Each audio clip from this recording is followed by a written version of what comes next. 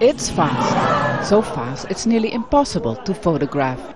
Its record is 581 kilometers per hour, the fastest moving land vehicle in the world. It travels without touching the ground.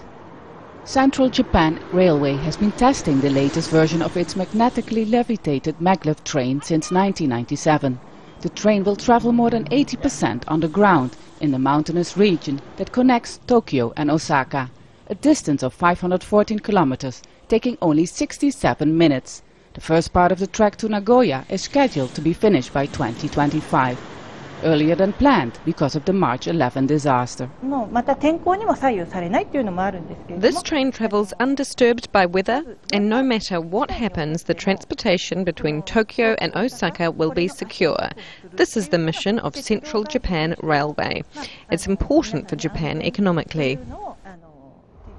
It's thrilling just to see the world's fastest train, but it's gone before you know it.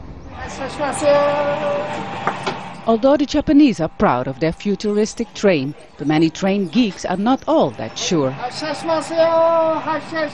Time for departure, shouts 76-year-old Naito Hirotoshi, who runs a restaurant in Tokyo built as a train.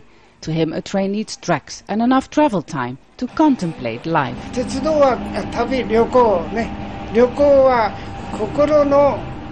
Traveling by train is like cleaning your heart, your mind, like an oasis.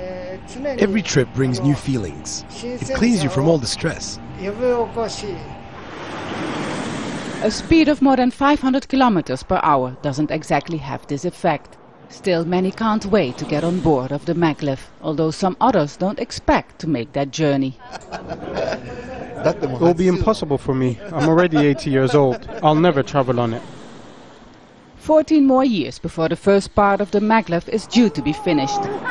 Meanwhile, we just have to use our imagination to feel how it's like to be on board. Start Fasten, Al Jazeera, Yamanashi, Japan.